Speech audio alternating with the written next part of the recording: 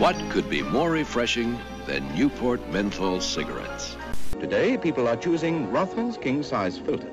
Yeah, Winston King or Super King.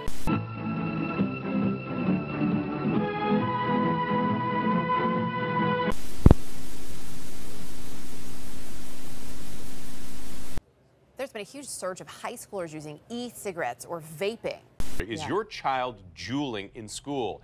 The reality is that you cannot ignore the fact that there is a rise in e-cigarette use and a corresponding decrease in cigarette smoking.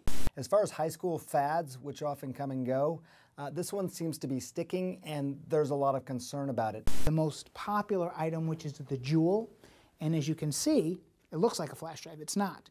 And then the kids can just tuck it away when they're done. So.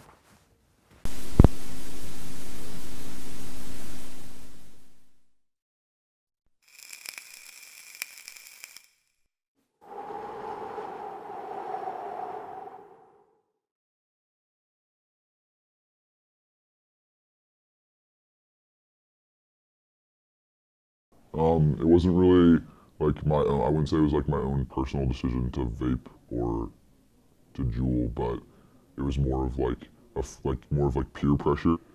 It's not worth it. Like the feeling is just like, I don't know, you just feel like, for me at least, it's like I just feel relieved for like 30 seconds.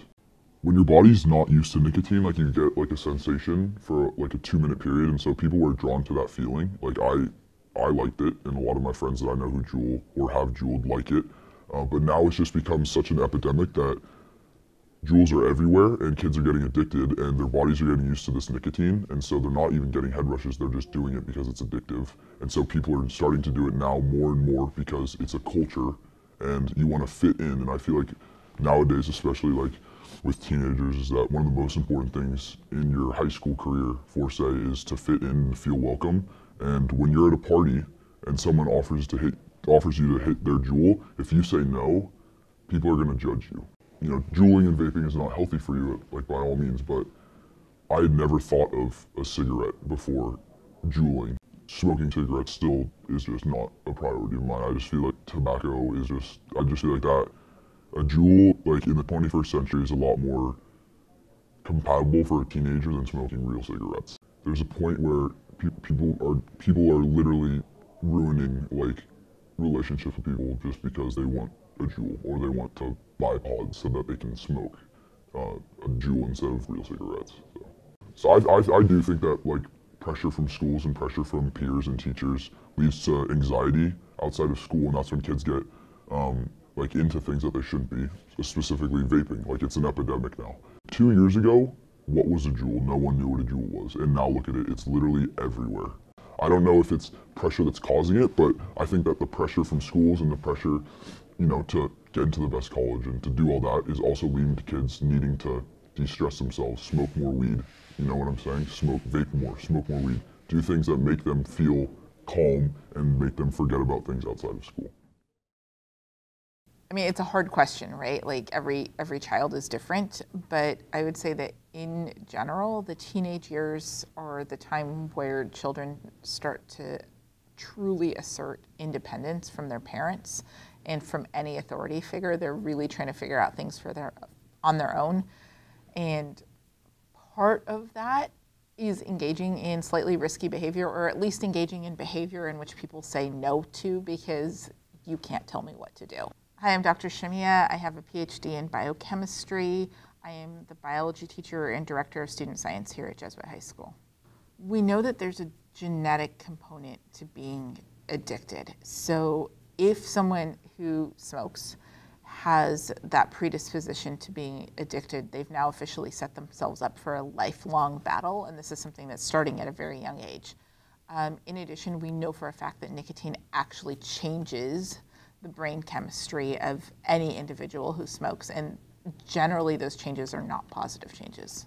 Smoking of any form introduces carcinogens into the lungs, and the lungs are obviously very crucial tissues, but they're also very sensitive tissues. So we have these little sacs in the ends of our lungs that do the gas exchange. So they pick up oxygen that we breathe in, and they release the CO2 that is our waste product. They release it out. And we know that smoking results in inflammation, and inflammation results in what is known as chronic lung remodeling. So these little air sacs that are so crucial for our very existence and our breathing actually get remodeled. Their structure changes. And when their structure changes, they're not as efficient at being able to do that gas exchange, and ultimately they won't be able to do it at all. As of now, that's not something that can be reversed. So that smoking this early ends up setting up individuals for a life of breathing difficulty. It was back in high school when I was a freshman. There was a friend of mine, and he was really stressed out all the time, but I don't know his life story too much, but he used to smoke cigarettes, and I remember him offering me one, and you know, I'm one of those people, I just want to try new things, and he seemed to be enjoying it, so I took my first puff, and ever since that day, I started smoking cigarettes. I started noticing it started getting in the way of my mental performance and cognitive performance at school, and I found myself spending a lot more money than I wanted to on cigarettes. I just hated that feeling of constantly craving and dealing with those withdrawal symptoms. So it ended actually this year. I wanted to quit cigarettes. I felt like it was too costly, and people kept telling me that it would give me cancer. All my friends started smoking e-cigs, and they were promising that it was healthier, cheaper, and a lot more convenient. And at the time, I just found it a lot more appealing. The thing is, an e-cig is a slow killer. It's like global warming. Like, you don't immediately just start seeing all the horrible effects, which I guess is why it's so hard to go after e-cigs. I think that's why it's kind of hard for people to get off of it, because it isn't so clear at the beginning. Let's just say if I was talking to my younger self, I would probably tell him to stop smoking e-cigs or cigarettes in general, because it's almost like a trap. Once you smoke it, once your mind just gets adjusted to that nicotine, it feels like there's no going back. It is such an uphill battle to get off of a nicotine addiction. And if there's anything I could do going back, it would be to just not smoke nicotine in the very beginning. Because the withdrawal effects, being dependent on it, is one of the worst things I can ever say that would, you know, be horrible for a teenager.